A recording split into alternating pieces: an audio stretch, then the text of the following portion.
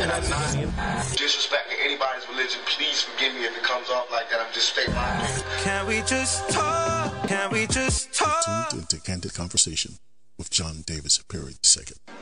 I'm proud because as I look out upon this crowd, there are blacks, there are whites, there are people of different races gathering together. And we're gathering together to declare that we are a people that demand justice.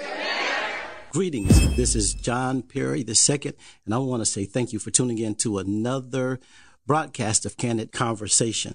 Listen, we've been doing this for a while, and I'm extremely excited about your locking in every single week and being a part of the conversation. I want to encourage you to do your best to begin to communicate with me. You can do so by going on to Facebook, and on Facebook, we have Candid Conversation. And so go on Facebook, join the page, give us some feedback, give us some ideas about some different topics and subjects that you would like to talk about. Now, as always, I want to encourage you to make the most of your life. I'm saying that again and again and again because there's so many people who are wasting the precious gift of life that God has given them.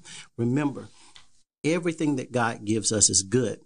It's our responsibility to manage the good thing that God gives us so that it becomes a great thing. So God gives you every day a good day. It's your responsibility to manage that good day so that it becomes a great day. So manage your day in a way that makes it a great day for you. Without further ado, I have a special guest. This young man is a giant, and he's very, very dear to me in many, many ways. Many years ago, we crossed paths, and I saw his heart, saw his passion, and immediately felt drawn to him and really wanted to do anything that I could do to help him because I felt the hand of God upon his life. And so without any further ado, I have with us Kenneth Smith, the car doctor. Why don't you say hello to our guest? I'm so happy to be here with Dr. Perry, and I'm so honored to be a part of the show today. I just want to say hello to the Brunswick community and surrounding areas. Looking forward to a great show, and hopefully something said today can touch somebody and help change somebody. Amen. Well, I'm absolutely certain that it's going to be a life-changing show for somebody. You are truly an anointed man of God who's persevered through all kinds of different things that has shaped you and developed you to be the man that you are. And introducing you, I didn't add minister or reverend onto your name, but that's one of the things that is a unique part of who you are. Yeah. And so you're full of all kinds of wisdom. And I'm certain that that's going to just spill over in our time of discussion on today.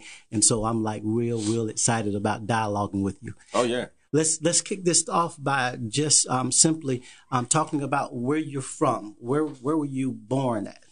I was born in Jacksonville. Anybody know anything about Jacksonville? It's the north side of Jacksonville that I'm from, Main Street, Moncrief. Okay. And so I was born right there, and my family originally is from the Fort Myers and Tallahassee area. But I grew up and was born right there in Jacksonville and was there all the way up until about the age of 19. Wow. You said the north side of Jacksonville, yeah, Main Street, Moncrief, and I began to smile because, looking at you, you're this laid back, reserved gentleman who's well articulate. You communicate, you hold yourself together as a businessman. And for those of us who were raised in Jacksonville, when you say Main Street, from a certain era, and you say Moncrief from a certain era, you already know that you're talking hood, you're talking thug. Oh yeah. I think we have that in common.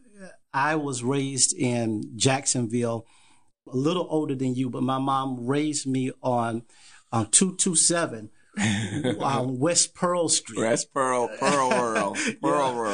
Street. So I know what it's like to be down there near Main Street. Yeah. And then eventually, of course, she moved over by Ribault, and of course, you have houses over there, but my dad was from Sherwood, so we was well, my dad went to same school you went to, Ribault, and all my family kind of went to Rains, so you know how that feud was. Yes, Lord. I used to get in fights with Sherwood people all the time.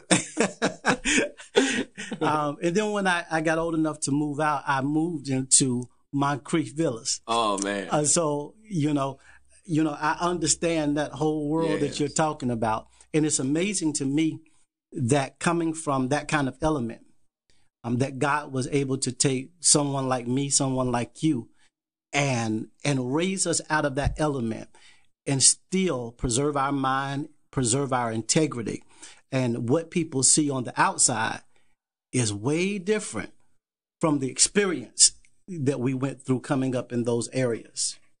Yeah, man. As you very well know, some of us didn't make it. A good majority of the same people we hung around and ran with did not make it. And the only difference between the ones that didn't make it and the ones that did is a decision. Yeah. Is a decision. Wow. I don't think I'm better than nobody else because I made it this far. I got so many friends that's dead or either in jail. And it's just that they went left with the crowd and I went right at certain times. When I had God in me a long time. I think I had the first encounter with God at 13 is when I first was slain in the spirit. Right. And I just got up different. Everything about me didn't change. Right. But I tell you what, I don't know if he was hiding behind my kidney, but he was somewhere in me. And he kept me. And I had enough wisdom to know when trouble was either approaching or when I was going to end up in it. So I had a thing where I could hang with bad people, but when the trouble come, they look around and I'm gone. Discernment, spiritual discernment. So, like I said, it was just it's a decision. It's not about being that I was so much better or God loved me more. It's just that I listened to him more. Right. I made the right decision when it mattered. Man, when you talk about the decision part, it caused an explosion of thought to just open up in my mind, because I said to you that I used to fight with people in Sherwood, and that's no underestimated. No, that's not an understatement. From ninth grade to my senior year, it was full of back and forth, jumping on one another. Really? Jumping on one another. I mean, group fights. Or a group trying to catch me by myself and trying to jump me. Yeah. It just kept going on for a period of 4 years. Mm-hmm. And the last incident, I'm walking home from school, and a group of 5 guys run to catch me on that viaduct that goes across the road. Yep. They caught me on the bridge. One guy ran in front of me and he said, "Poop, poop, poop. You thought that it was over." Yeah. And I looked out the corner of my eye and could see guys behind me. Dropped my briefcase, man, and started running. Yeah. Eventually, they caught me once I got off of the bridge. And, of course, you go through the little getting jumped by guys for about a minute and a half. Yeah. And they say, "We got him." And as soon as they turned their back, man, I jumped up like a little rat. But after all of that happened that day, my mom gets home. She takes me to find the ringleader. Yeah. I just got jumped. She takes me to find knots on my head, bruised. She takes me to find the ringleader, and she gets out her car with a gun in her hand. Ooh. And she says, "If you want to fight him, you're going to fight him one-on-one." Now, I just got jumped. So I'm sitting there fighting, throwing blows with this guy, trying to do my best. And frankly, he gets the best of me in that moment. Uh-huh. And I leave the moment, get in the car, and, listening to my mom, and all of this different stuff, man. And part of me is saying, okay, when are you going to get him back? Yeah. But then that thing that you talked about, God hiding behind your kidney, Yeah. began to speak. And something said to me, either you're going to let this go now, or it's going to end up much worse. That's right. Either you're going to have to kill somebody, or you're going to wind up in jail, or somebody's going to seriously hurt you. So you got to make a decision. Right now. And that was a very, very critical point of decision for me, because I was still young, still full of ego. Yeah. Didn't want my ego to take a bad rep, but there was something greater on the inside of me, compelling me and telling me, you got to make a decision right now to change the course of this. And if I wouldn't have listened to that, wow, I don't think I would be here talking to you right now. Wow. It's amazing. My brother got jumped on that same bridge. That's how I know he left Reigns and went to Reebok. And I'm telling the story if you're watching me online. But he left Reigns and went to Reebok, and they didn't welcome him too well. Following a girl, and they didn't welcome him too well. So I know about that bridge there. And you're right, down in Jacksonville, I tell you, they'll jump you over and over again when you're in high school. So went through that. Yeah, man, those feuds and rivals. And I guess back in the 80s, I graduated in the 90s, 91, but in the 80s it started. Then we bridged over to the 90s, and we kept that mentality of jumping on one another and things. So you mentioning this whole thing of the power of decision is real important. And I really want to emphasize that right now, because I think there's somebody listening to who doesn't really define it as a defining moment. God's wrestling with their heart about some decisions, really trying to tell them to go a certain way, and they're still fighting with the voice that they hear. But from me and Minister Smith, you can best believe it that in those moments where your heart is convicting you about trying to take an alternative direction, it's God trying to divinely touch you in the place of decision so that he can preserve you. That's right. And he can bring about whatever healthy manifestation that he wants to bring about in your life. So how long were you in Jacksonville before moving here? Well, I was in Jacksonville from birth up to the age of 16. At 16, I first found out that Brunswick exists because I guess we'll get into it later. I was standing in a park, and my grandmother and one of my aunts came and told me about signing up for Job Corps. Okay. So I came here for Job Corps and stayed to the age of 17 here at the Brunswick Job Corps Center. Wow. And that's why I learned intelligence. Yeah. That's why I learned social skills. That's why I learned how to get along well with others. And I met a preacher there that went on and helped water the seed that was planted at 13 years old. And I first started, I changed the kind of people I was hanging around and started hanging with ministers and preachers and older people and people that, it was two young men in Job Corps. They was way older. I think they was like 20. And I was 16 at the time. And they dressed so well, man. The first time I had seen men with Docker pants, and they taught me about that's the shoes, and polo collar shirts and stuff. And I had never had that, so I tried dressing up one day in some of their clothes, and I felt good. Yeah. And I just said, you know what, this is how I want to dress from now on. So they taught me how to make my belt match my shoes. Yeah. You know, and stuff of that nature, about how the heel of how the hem of your dress pants supposed to fall on your shoes and stuff of that nature. So they taught me stuff that my dad was never there to teach me. I don't even know if he knew, you know. So that's how I found out about Brunswick. So I went back to Jacksonville, and at the age of 19, I moved back here. I reconnected with that preacher from Job Corps out of the blue. And during that time, it was a very rough time. I was staying with my dad over in Secret Village, which you probably know where that's at. That's not next door to Washington Heights. And my dad was running a drug house, like a big drug house.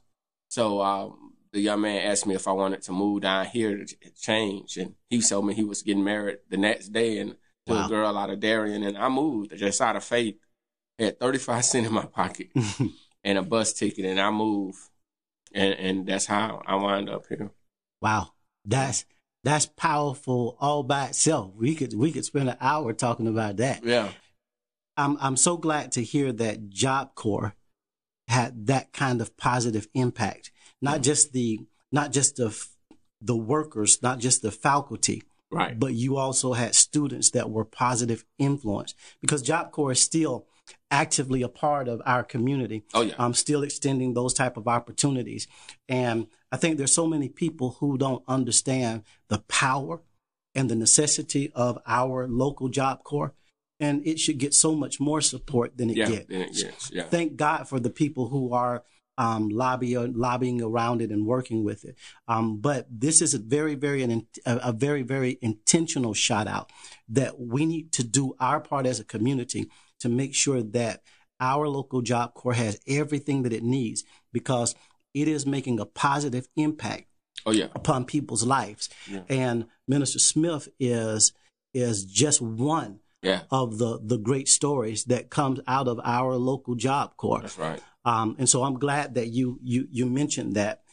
Also, this whole thing of the opportunity that you received when the minister said to you, "Hey, do you want to?" I tell people all the time, it starts with the desire of your heart. You know, what's your personal intent? Because if the intent of your heart is right, opportunity has a way of revealing itself. Yeah. It may not be easy, but that opportunity will emerge and reveal itself. Right. And so you had a desire for better despite what you were in. The opportunity comes through invitation from the minister at that time that you have a relationship with, and he tells you, do you want to move? But then it requires faith on your part to say, listen, this is my desire. That's right. He's extending the opportunity. Let me allow faith to be the bridge that gets me across. Yeah. Because I don't clearly see everything. That's right. I don't have this thing all mapped out, but I'm going to let my faith be the bridge that takes me over into this realm of new opportunity. Right. Right. And it's important that people understand that the process of transformation isn't always easy. Yeah, and that's amazing. I was just thinking that, but I'm gonna tell you, and I guess we can get into this now about my childhood, growing up to the age of 16. Yeah, I think everything that I'm living now, everything that I've encountered from the time I've been here to now, has been easy. Hard for somebody else, but easy for me because of where the boot camp God took me through to get me to where I'm at now. So my boot camp was basically growing up in Jacksonville, homeless the whole time. Wow. I mean, living in cars, living on my family member's porch with my mom and my brothers, and just being literally homeless. It's my mom never had a house ever. We always lived with strange men, or in people's cars, or that they might have had broke down in the backyard or on people's porch. Right. So we walked to school, and all our clothes was in a Winn-Dixie bag. All of us might have had our own Winn-Dixie bag with our little clothes in it. That was it. And it was like that all the way up. Man, I dropped out of school in the 8th grade. So when my grandmother came to the park to ask me about going to Job Corps, I was 16 in the 8th grade and had failed again. Wow. It's hard to go to school when you don't have clean clothes. You're going to get picked at every day. Your shoes smell awful. You don't have a haircut. You're not brushing your teeth. You're not taking a bath. Right. So I can remember going a month without taking a bath. Taking a bath was one of the last things kind of on your mind when you got to figure out how you're going to eat. Right. If you're safe where you're sleeping at that night. I went through a whole lot. So the times that I would go and stay with some of my family, you'll get treated really bad. They might treat you good for the first couple of days or so, but then you treat it bad. You'll have to hear them talk about your mom and how bad she on drugs and how much she running from her responsibility. So then you feel like you're a burden on them. And I've had a couple of them that wouldn't let you take a bath in their house, or would come and take the light bulb out the room so you can't use any power, can't use the toilet. You have to go to the gas station. That drew me to living in a park. I said, if I'm going to live like this, I might as well just stay in the park. At least I'm not a burden on them, So I just started staying in the park, and I wind up off and on being in that park for about 3 whole years. During the winter, I ate fruit off the tree at certain times of the year. It was a church around the corner. From the park that an old lady went to named Mother Albright. And I would go there on Wednesday nights. Like I said, at 13, when God slayed me in the spirit, it was something that I just liked it, church, But so I found that little church, and I just went to going just to have somewhere to be. It was around the corner from the park, and every Wednesday I'll go, and she'll give me $2. Now, I liked it, the $2 too now. So she'll give me $2. So I bought a pike of cookies, a couple pikes of cookies, and ate it with the 2 rolls in them.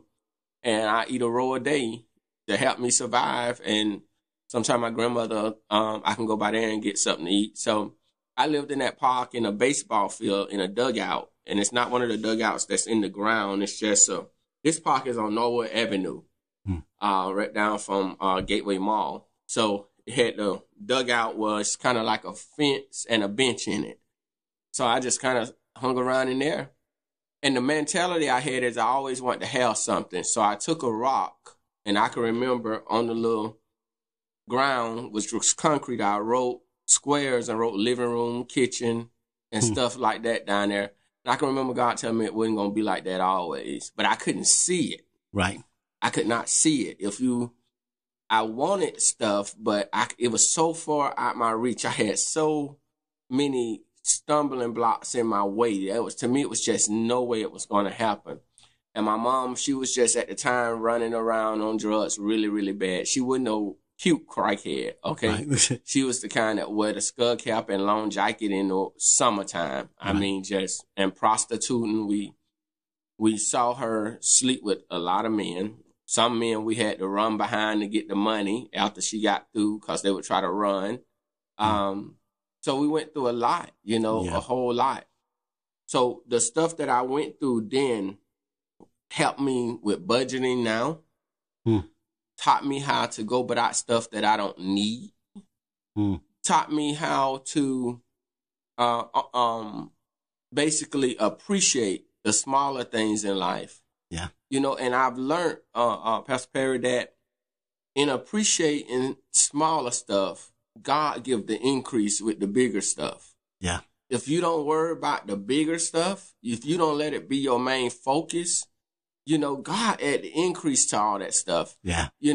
So that's how I have been as successful as I have right now, is because I don't worry about the bigger stuff in life. When it comes to materialistic stuff, everything I have, everything I have done is for me genuinely worrying about somebody else first, or putting somebody else first. And then God always, some kind of way, press down, shaking together, and run my cup over.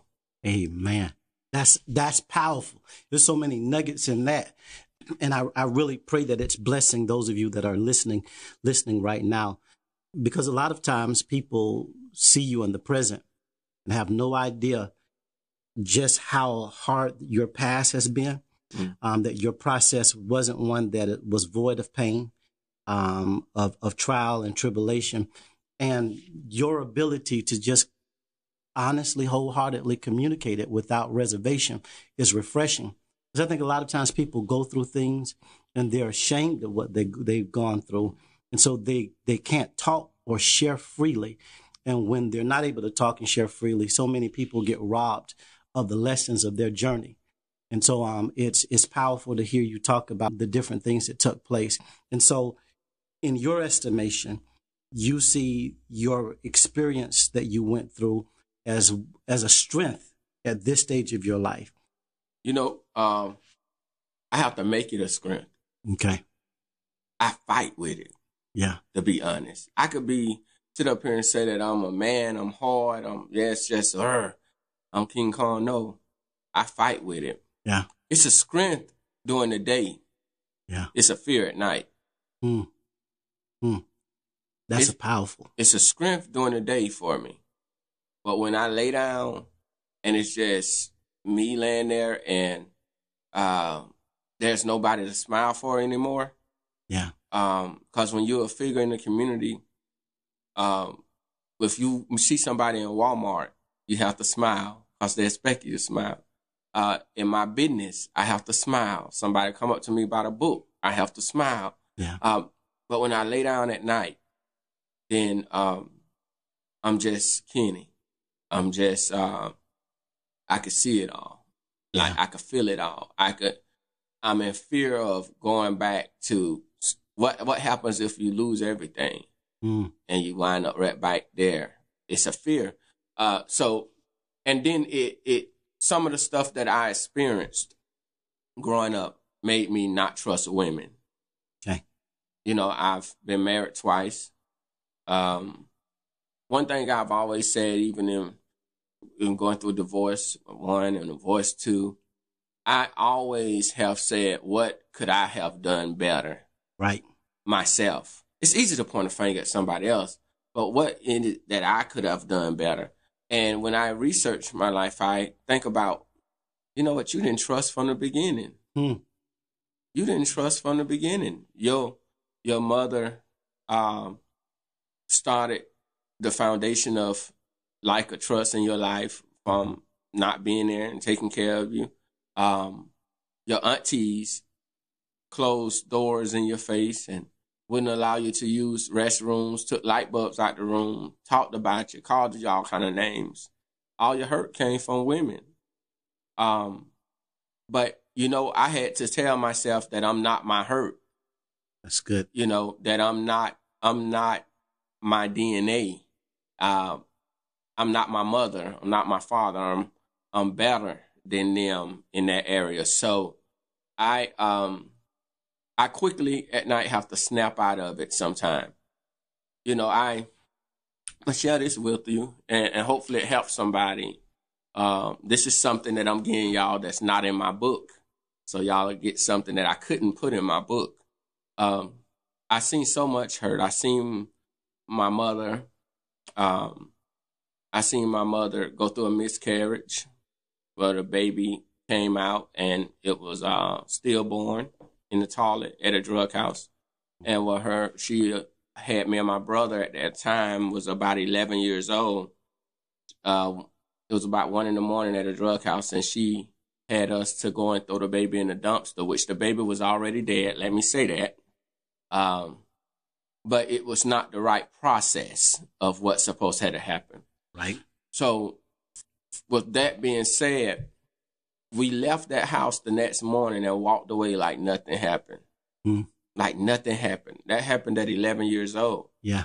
I spent the rest of, still to today, I have bad dreams of falling down stairs. And when I get to the bottom, I see my little sister at the bottom, just as she was. So I had problems trusting. Right. You know. So that's why I have to put all my trust in the Lord. Yeah. Because people will fail you. But you have to trust. I had to learn how to trust the God in people. So I try to connect myself to godly people. Yeah. Yeah. You know, hearing you talk about your experience is real interesting because on one end, at a very vulnerable stage of your life when you needed family really wasn't there, and you pulled away, learned how to just fend for yourself. So Right. you learned to be in isolation because the model was, I can't depend upon them. And even if I wanted to, they see me as a burden. So I have to pull away and just take care of myself. Right. But when you ran into the woman at the church Yeah. that would give you the $2 and you just like being there, even though your family experience spoke one thing to you, the church kept on emerging that there can be family, there can be community and connection. And so it seems like, at some point you're on the seesaw of, okay, what is the real truth here? Because I don't get it with my family, but I have these little spurts of getting it with the church community.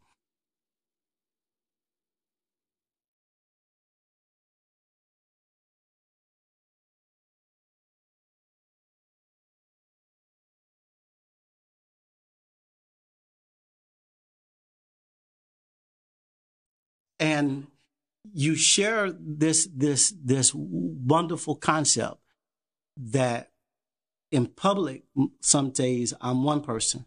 Yeah. But then when I go home and I'm all by myself, there's something totally different. Right. There's still the wrestle with my yesterday in my private moments. And I think there are a lot of people who don't have the strength to acknowledge that. Yeah. So hearing you say it, I believe is bringing comfort to some people's heart, because there's that us, that the conscious us that navigates through the day. We know what we need to do to successfully navigate our relationships, to get our performance tasks done throughout the course of the day. Mm-hmm. But then when all of that is gone away, you're left with self. That's right. And you've got to ask those questions. Am I really happy? You got to ask those questions. Am I really living the life that I'm supposed to live? You got to ask that question.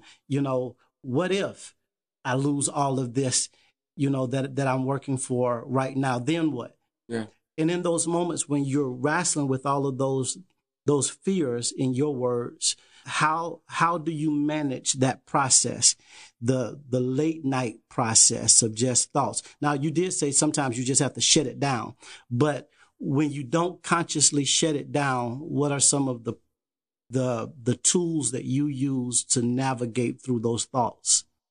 Okay. Just a couple of things. One thing is my mom had been on drugs for 30 years. Mm. Even after I moved up here, she continued on drugs, right? I would put her in a drug rehab. She would just walk away before I hit the Georgia line. Wow. So I would go down there and pay debts from drug addicts that hit her in the mouth, knock her teeth down, all kind of stuff. So I said that to let you know how deep she was in.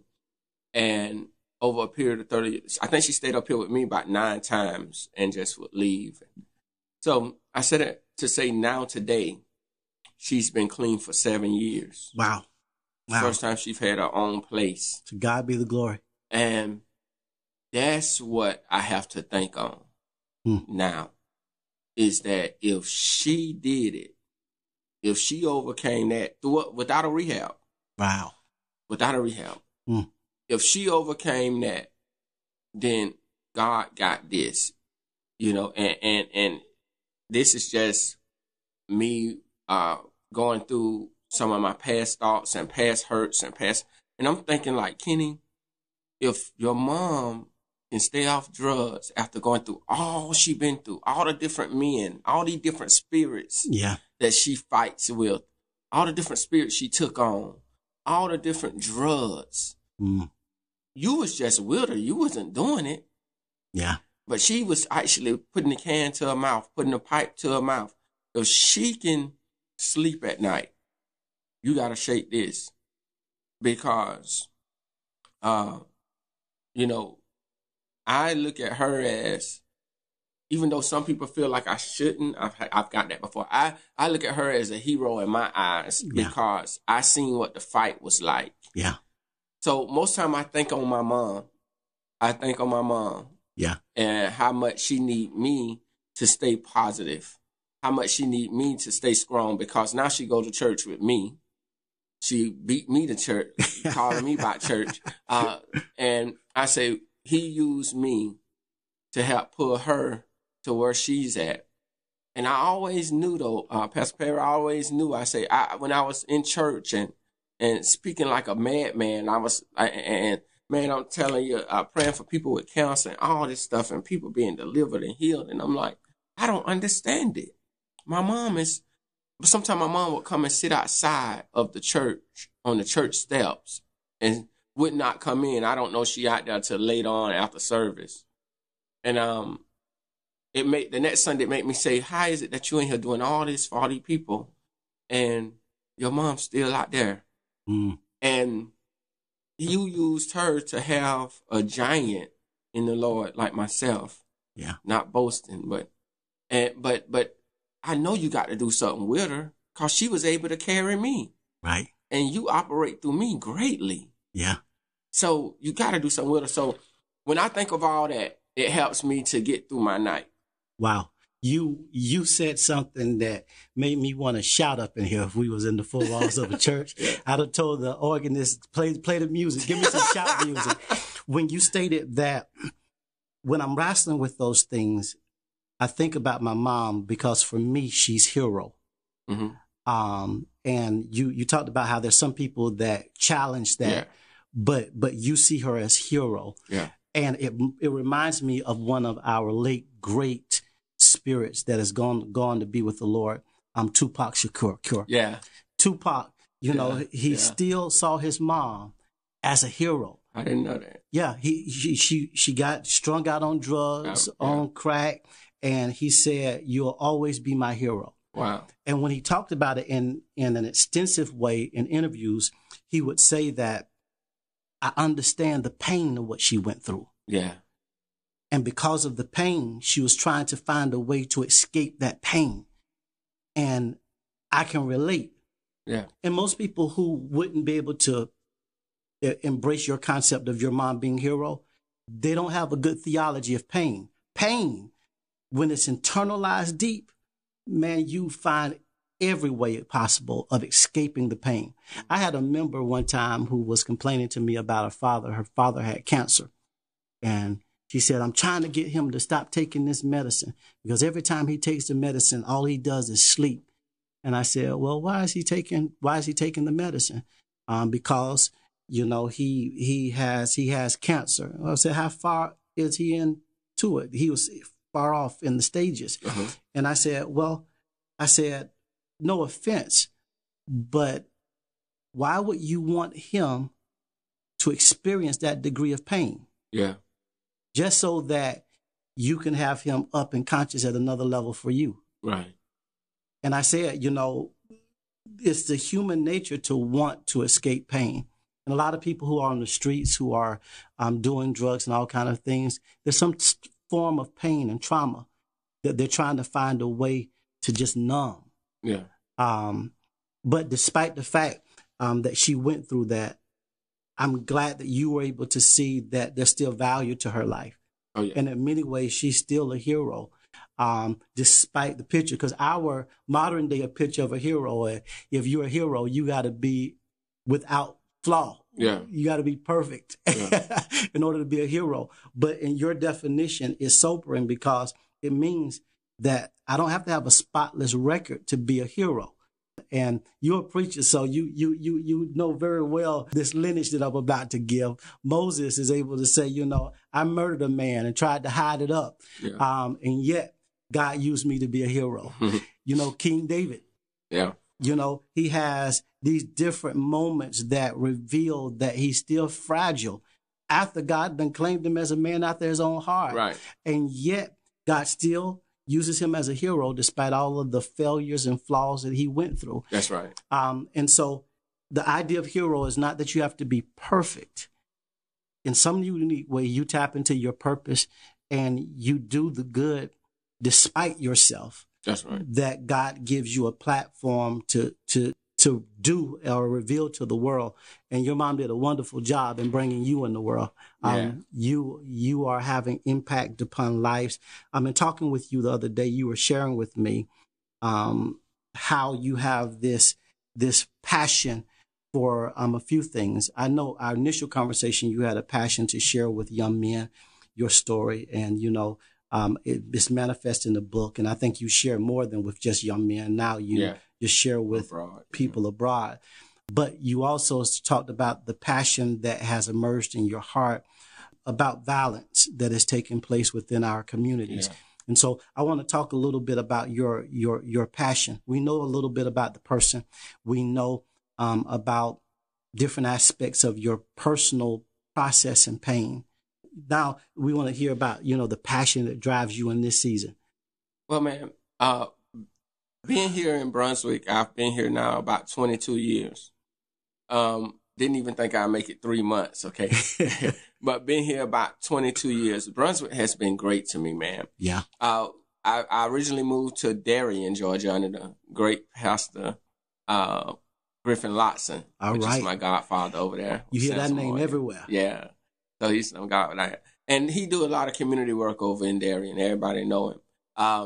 And I just got a chance to travel with him doing so much. And being here in Brunswick now, which I've been for, last 17 years, I've seen the city go from one thing to another.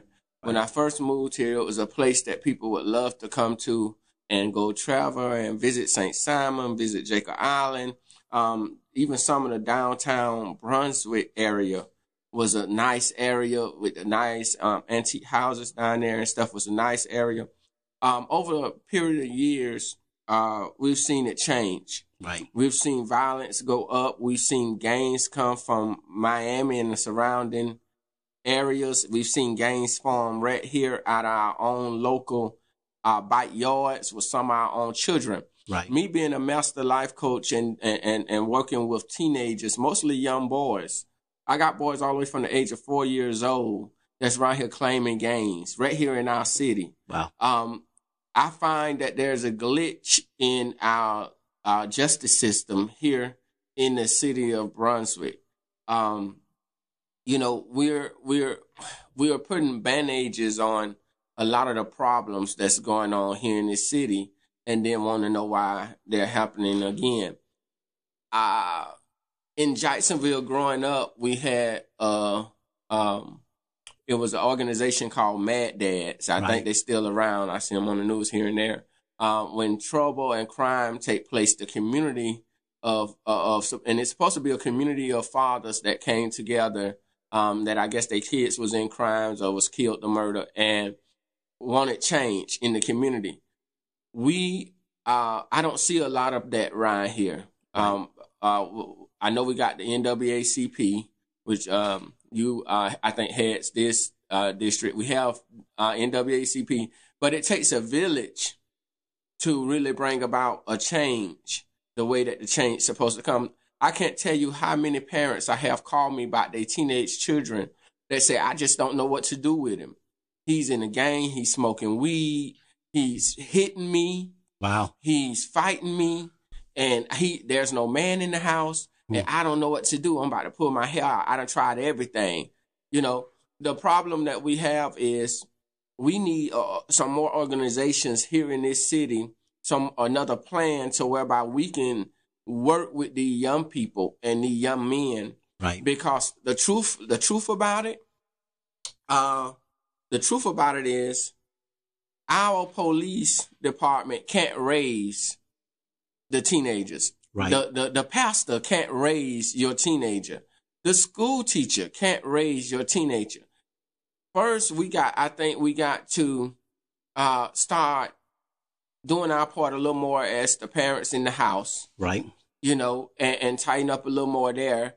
And let's try to team up with the different agencies to help combat the gang activity that's going on here in the city. And that's the biggest thing that got me is the gang activity. Just me myself was in a house that got shot up maybe 2 or 3 weeks ago. Wow. So I made it out of that alive, and everybody that was in the house made it out of alive. And these were young kids that were shooting guns that they couldn't even control. Thank God. Their guns were so big and so powerful they couldn't even shoot the house up right. But so I say that to say we are all a small community here in Brunswick.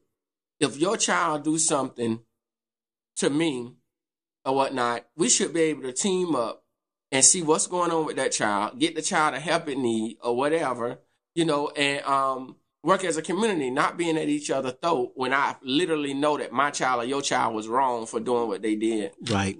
Yeah. You threw out a tall order there. I definitely share your sentiments in regards to we definitely need to come together and rally around our young people and give them the support and the help that they need. I know I was talking with you a few days ago, and I shared with you that the nature of crimes are beginning to get much more violent and bold. Yes. And one of the things that I've been sharing with people is that coming up in Jacksonville, we always saw some level of crime. Right. But it intensified over the years to where literally you expect to hear about a homicide every single day now. Oh, yeah. And what it taught me is that there comes a point where it catches momentum. And then those law enforcement that you have in place, they can't reel it back in. Mm-hmm. So before it gets fully out of control, catches too much momentum, we have an opportunity here, as you're saying, to put our feet on the ground, get involved, do some different things to help our other organizations team up with one another so that we can try to reach these youth before it's too late. I think you're absolutely right. What I think needs to happen, I believe that it's a great move that we did for Floyd that got killed. For Aubrey, I believe that every rally, I've been out to him myself, it's great. I don't know why it's okay in some eyes when a gang member or a crime take place in our own backyard with our own race. But the next day, if the police officer kills one of ours, absolutely, we gather up in thousands. Yeah. But we having it happen right there in our own backyard every day, and we're not gathering at all. Right. So my concept is why we can't, there's strength in number. I understand it's gangs. I understand that. Why we can't rally together about the crime that's going on right in our own neighborhoods. You know what I'm saying? Because when they know that we're going to talk, when they know that we're going to tell, when they know that the word snitch don't mean nothing to us, right, they go somewhere else. Yeah. When we lock our neighborhoods down, yes, and we see a strange car on the block that we gonna call and we gonna be the neighborhood watch. Whatever happened to neighborhood watch? Yeah. That we gonna be the neighborhood watch. It lets them know that, listen, this is not the neighborhood to do this in. They not having it. Yeah. But the problem is, a lot of our mentalities is we only get angry when another race or the police kill our children. Yeah. When the truth be told, we have no classes set up that's teaching our young black men how to respond when they're being pulled over by the police. Right. You have to know, and they're so angry for some reason till they got so much aggression. As soon as they're pulled over, some of them, you start getting cursed. They start cursing and being disrespectful off rip. Yeah. And you know how I know? Because I'm dealing with the same kids that's being disrespectful to their own parents. Right. So if they're going to fight and be disrespectful to their own parents, they're not going to respect the police no more. Yeah. Now, not to say that there's not some bad cops out here that's just looking for somebody to kill, okay? But the truth of it is, I want to know that my child knew how to respond when they was pulled over by the police. Yeah. So just to sum it up, my goal is to somehow organize some kind of rallies against violence so that we can come together as a stronger community and have each other back in our neighborhoods. Hey, that's absolutely powerful. You've said so much. You know that I'm running for mayor, and hearing you say that is refreshing because there's a part of our neighborhoods and communities that we got to win back again. It's a travesty when you can walk from one block to the next block and there's this gross difference. Yes. You know, Yes. one block looks like World War III. The next block looks like you're in a private gated sector. Yeah. And so we've got to do the work of winning our communities back. And much of what you talked about is the answer to winning those communities back, reestablishing them, making them healthy places. When you talked about the idea that where is the neighborhood watch, that used to be a staple of our communities. Yeah. I think what has happened is that there's this distrust that has built up between community and law enforcement in certain areas. And so we got to find a way to bridge that gap and create new health. You know, one of the things that saddens me that jumped up in my mind when you were talking was there seems like there's a numbness to the loss of life. Mm. You know, you can have this gun violence and black on black crimes that happens in certain communities, whether it's black on black or just community members. And it's almost like, okay, another person died. And we become so numb to the idea of people dying. And it's a sign that we have lessened the value of human life. Right. And until we begin to value human life again, we're going to have more and more and more of this. I was talking with someone and I shared with them, I'm highly concerned that people can die tragically in our city, and our city officials, whoever they may be, don't feel this need to go to the family and say, listen, we're sorry that this had to happen. Like if a police officer shoots someone, the case of Charles Moses. Now, right now, that was the young man that got shot in the back. Yeah, got shot in the back downtown. Mm-hmm. There's still different stories going around. Police officers say that he was shooting, so they had to shoot him. Mm-hmm. But can we be the kind of community that even if I wear a badge and your son was shooting at me and I had to return fire and it led to the loss of his life, can there be enough humility that you go to the family and say, listen, sincerely, I'm sorry that this had to take place. I value the life of your son. And in my heart, I really wish this could turn out a different way. Where is that kind of empathy nowadays, especially in an area that's this small? You know, I believe that it would be the job of every public official in the matter of tragic deaths to contact the family in an area this small and say, hey. When you say that, I think about, you know, us being in church and stuff. I think about the hospitality in the church, you know. That's not a bad committee to have within the city. You know, somebody that does reach out. Yeah. And even if the officer that might have did the killing don't feel comfortable because, you know, don't know how the parents or whatever is going to respond to them.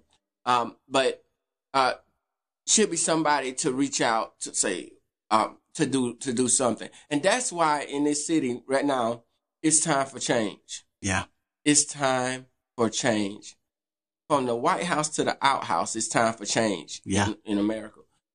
If we have had the officials that's been in there already and been in there for a long time, we see what keep happening. Right.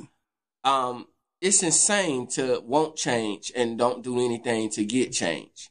You know, it's time for change, brother. It's time for change. And it's time.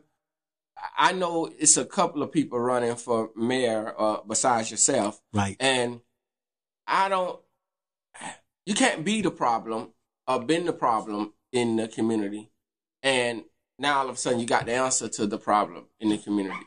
And if you already been in office in the community, already is in office and have done nothing to fix the problem in the community, then why do you need another year when you've had years? Yeah. So I love everybody, but listen, truth is truth. And need somebody with a vision, not a ghetto vision, but vision. Right. That could take the people to the next level with standards and that have some type of integrity about themselves. When the Ahmaud killing took place, you would not think that this city have a black mayor from the way that things went. The mayor of this city should have been in the forefront,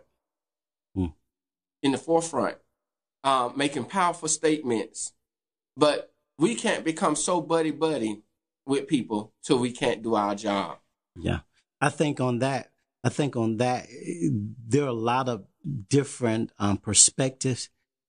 He was at the forefront of it, and there was a group of them that agreed that I should be the spokesperson for the situation. They didn't want too many different voices that could possibly say a lot of different things. So he was one of the two people who called me in to a meeting at the very offset and began to talk about the situation that was taking place. And they officially said, we're going to allow you to be the voice of this since you're over the NAACP. Okay. And that way we can filter all of the communication, and we have a single message going forth. Okay. Now, to your point, there are a lot of people have said that they wanted the mayor to be more vocal, and they wanted to see him say a lot more and do a lot more in that matter. And so it lets you know that the hearts of the people is to have a giant in their leader. And I clearly understand that. But I always try to make sure I add balance by saying strategically he was moving and trying to put things in place to help that situation. Okay. So it was happening strategically. But I understand the point that you're making. Right. I also believe that, our city is in need of great change. Yeah. That things have to, they got to shift.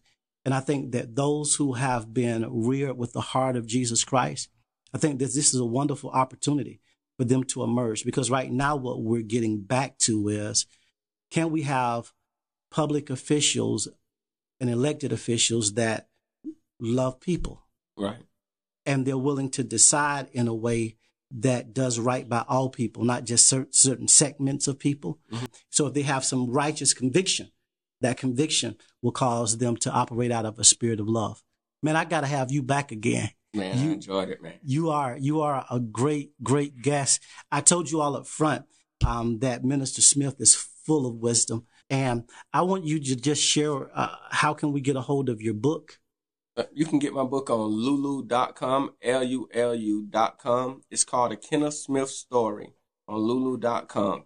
Listen, I'm hoping that Tyler Perry gets a hold of this book and asks you for the rights to do your story because you have a powerful story, and no one would believe that God has brought you and that you've come through the stuff that you've come through. Yes, sir. And so thanks again for sharing, and I will look forward to doing this soon with you again, my brother. Thank you, man of God. All right. Well, until next week, I pray that God keeps you and that he leads you in all that you do.